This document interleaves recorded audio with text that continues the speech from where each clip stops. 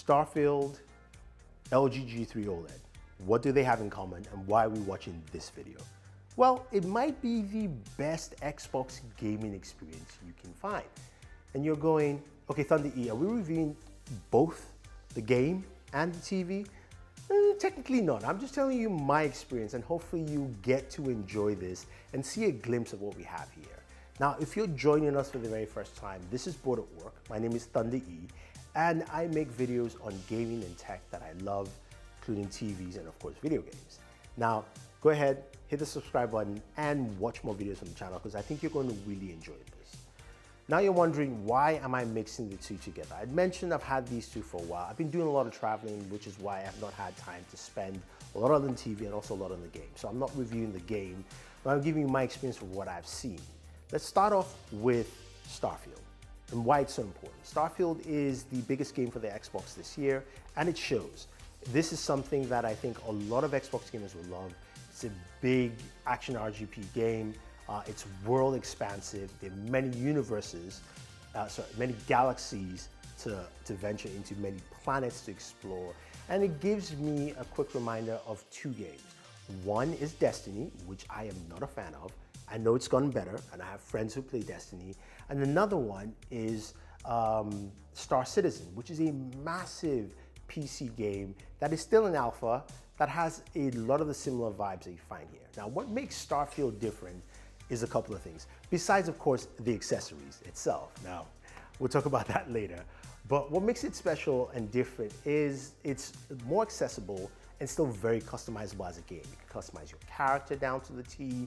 You can also do a lot of customizations to your ship. You can customize the controls. And speaking of those controls, they felt a little bit wonky, but there's customization tools in there and I just haven't gone to change them. But I was able to adapt to the controls quite well. You can play either first-person mode, third-person mode, or third-person behind camera mode. So whichever angle you want to use to actually game, it actually works. Now, the idea of the game is pretty simple. You're on a mining planet, you get attacked, and then you find this organization that takes you on this journey. It's the simplest way without me spoiling anything for you. But what you find is that you've got action on the ground as yourself, the individual, and you have action in space as well with your ship, where you can, of course, fire lasers, you can fire missiles. There's a lot of air-to-air action, which is actually kind of fun and works out pretty well. Overall, I'm enjoying the gaming experience, and on this TV, as you've been seeing it, it looks absolutely gorgeous. Now, the LG G3 OLED is the right kind of TV to game on. And I think right now, OLED is probably one of the best TVs to play games on. Whether you're looking at the LG G3 or say even like the Samsung QD OLED, they do a fantastic job. Now, LG has the LMA technology, which makes it much brighter, especially whether in daylight or even in darker scenes. And you see this TV do a really good job. When I'm gaming during the daytime or at night, it really shows and it's vibrant. Now, let's talk about how this actually affects gameplay. It just means that everything looks crisp and sharp. So the details on the ship is clear, whether you're fighting in space battles, whether you're in a dark room, you can clearly see and enjoy that gameplay to the highest. There's 4K 120 Hertz display. You also have multiple ports there, 4 HDMI ports at 4K 120. And look, this game actually does it well in terms of performance. I was doing about 118 frames per second, according to, of course, the game menu that you have, which you can actually pop up by hitting, of course, a button on your remote control, giving you access to see what your game is doing, what your console is doing, and also customizing a few settings in there. So there's customizations on both sides. But what about the audio? How well do the built-in speakers sound?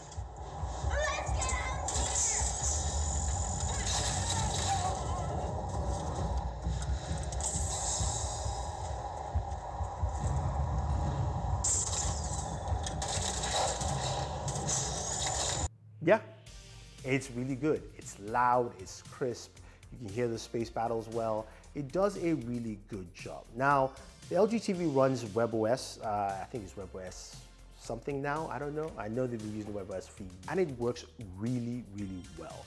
I think just navigating the apps and also being able to, of course, play games directly, like through GeForce Now, but we're not talking about that, really goes to show how well and robust this is. But for me, the gaming experience has been truly awesome. Sitting down using my, my Starfield branded Xbox controller and headset, I was able to just jump in and feel the game the way I want to. Now, this TV is not for everyone. Price-wise, it's $2,799, and that means it's an expensive TV. Not everyone can afford it. But if you can, I will definitely recommend this TV. Is it better than my Samsung S95C?